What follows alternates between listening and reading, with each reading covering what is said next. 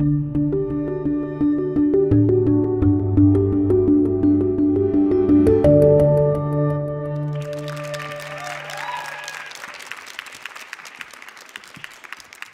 wife, Carol, and I have very different schedules. But there's one time of the day that we know we will be together, and that's breakfast. So we make it a point to share breakfast together every day. Monday through Saturday, however, we are not the only two people at the breakfast table. We have a third entity with us, and that entity is the Wall Street Journal. We have a home subscription to the Wall Street Journal. We have it delivered, and we put it down on the table between us. And then as we eat our breakfast and orange juice and coffee, we read news stories to each other. It's our way of starting today and the way of communicating, and it works very, very well for us.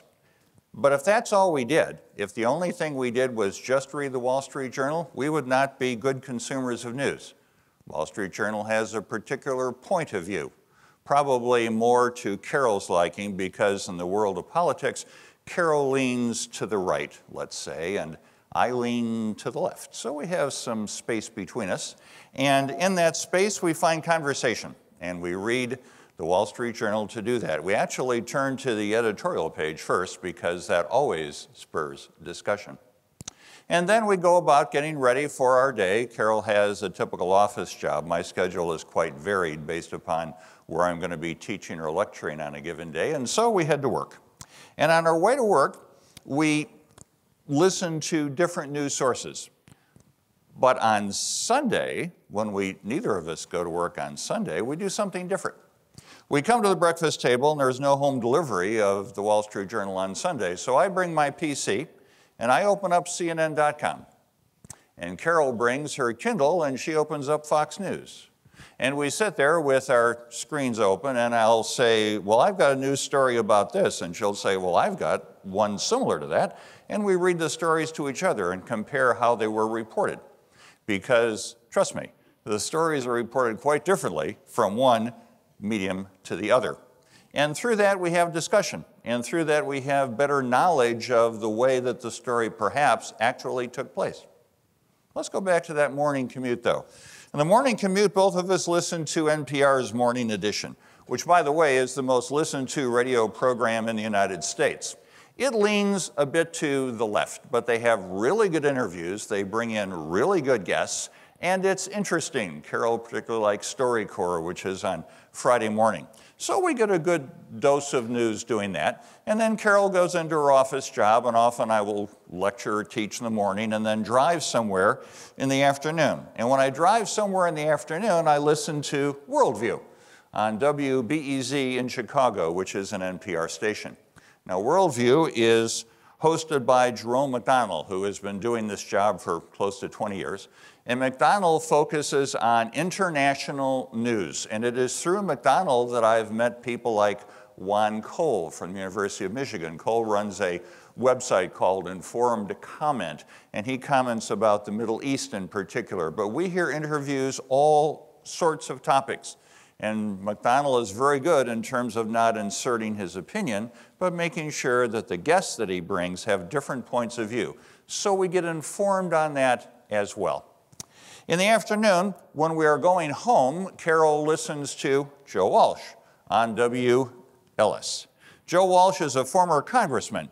And matter of fact, he was a congressman for 2 years, and then he lost his seat to Tammy Duckworth, who's now one of our Illinois senators. Walsh is a conservative and a proud conservative and a traditional conservative. And his points of view are very much small government, making a reduction in terms of the laws and regulations that apply to business, and he is very strong on that. While Carol is listening to that, I'm listening to NPR's All Considered, which is the afternoon version of their morning program. Again, they have great interviews, great conversation, and they give a view of the news. Notice, however, that the tagline for both of these NPR programs is, quote, "Stand with the facts." Keep that in mind, because facts are an awfully difficult thing to be able to actually nail down. For us, facts are formed by comparing points of view and seeing how it fits together and pretty much putting facts together based upon that. Often I will teach in the evening. And when I am coming home from an evening class, I will turn on Mark Levin. Now, Mark Levin was active in the Reagan administration. He was chief of staff for Edmund Meese, who for a while was attorney general under Reagan. And he is a traditional conservative. He's abrasive, he is confrontational, he is antagonistic, and he's also really smart. And he brings on incredible guests that I don't hear anyone else, anywhere else. I listen to Levin, and I get home, and I give Carol a kiss, and we sit down and we talk about our day. And part of talking about our day includes talking about what we heard, the news that we heard, and what it means to us, and how we responded to it, because we give each other perspectives. Remember, Carol's leaning to the right, and I'm leaning a bit to the left. So we think that we're pretty well informed, and we think that we pay attention to different viewpoints, and it works extremely well for us. Now you'll notice that in my review of our news consumption for the week, there was a source I did not mention. It's called television. We haven't watched television in our home for 9 years. We do have a TV. We use it for movie rentals so that we can watch movies. Now people will say to me, you're not telling me the truth, right? You must really watch TV. And the answer is we don't, except for one day of the year, I must admit. Our neighbors have a really big TV, and on Super Bowl Sunday, we go to visit our neighbors. I cook, we go watch, so we actually watch TV. It's the only day of the year that we do. But we don't watch TV news. Why? First of all, not everything is a breaking headline. Secondly, we can't stand the commercials that come on to that. Ask your doctor about, we don't want to ask our doctor about anything. We want to watch news, and we also don't like to be yelled at. So we do not watch TV news on purpose. We select the news that we watch.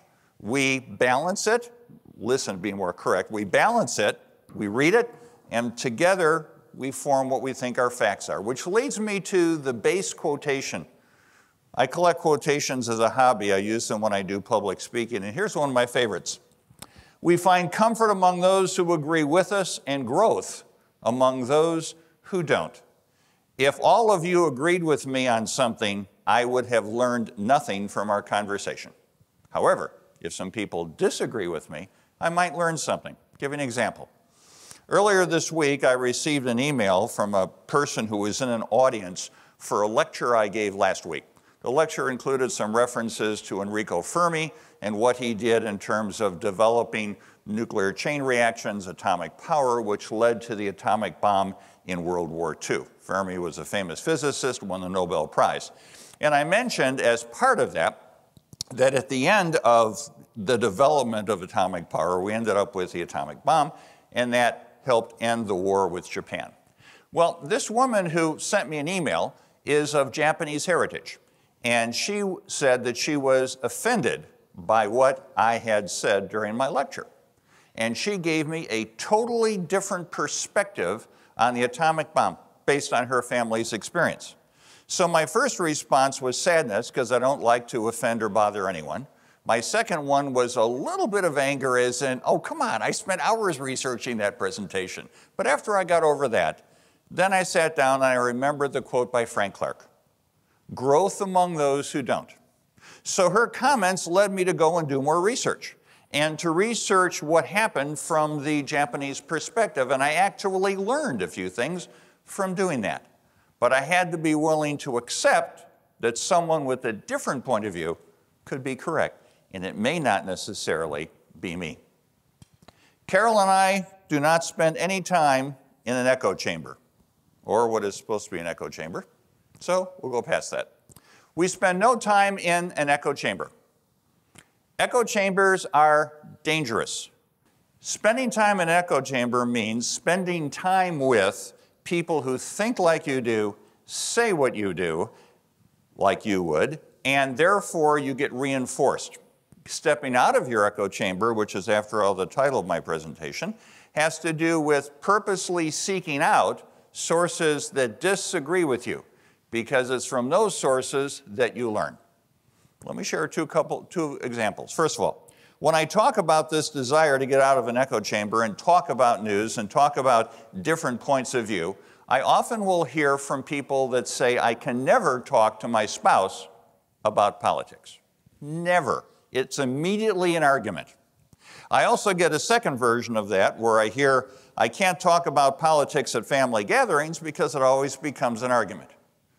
Why does that take place? Well, let's look at it from the perspective of the echo chamber. It takes place because when we are out of our echo chamber, some of us try to compete. Some of us, instead of being willing to listen to what other people are saying, try to convince them, try to show them how smart we are, show them how much we know and why they should agree with us. But political communication is not about that at all. We're only going to grow if we listen and perhaps learn from what other people say. Otherwise, we're going to feel good, but we're certainly not going to grow. So I talk to people who are, talk about their spouse or talk about the family, and I will say, when you responded to that family member, did you try to convince them that you were right? Or did you try to listen to them, ask them to explain it further, whatever their point of view was?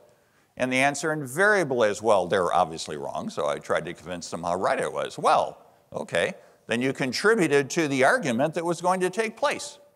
If we are going to discuss politics, if we're going to consume news, first of all, we need to have a variety of sources, hence my story about what Carol and I do during the week. And then we need to be willing to listen to each other and not compete. Competition's important, but it's important from this point of view. You compete with yourself. The only definition of a wise person is someone who tries to get better and better themselves, not someone who tries to get better than you. That's not competition. That's dominance. You learn from others with different viewpoints, and if you're inside your echo chamber, you will never hear those other voices. I'll have people come up to me and say things like, well, I read the New York Times. Isn't that enough?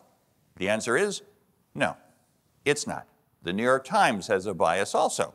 It's a different bias than the Wall Street Journal. If all you read is that, you will not be an informed consumer of news. You simply will not be. You need to seek out those sources that make you uncomfortable. Some of my liberal friends will look at me askance and say, how can you stand to listen to Mark Levin, my evening companion, when I'm driving home?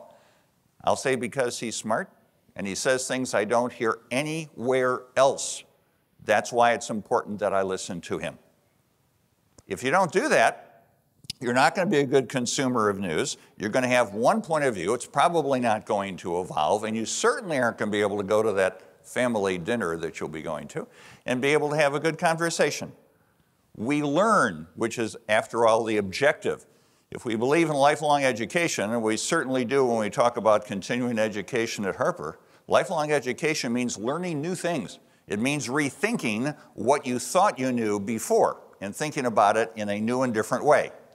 To do that, you need to have new input. And if all you do is hear the things that you already believe in, you're not going to grow. You're not going to get any better. So as I leave the stage, please keep this in mind. What Frank Clark said in terms of the fact that we find comfort from those who agree with us, but we find growth from those who disagree. So go seek some growth and do that in your consumption of news. Thanks.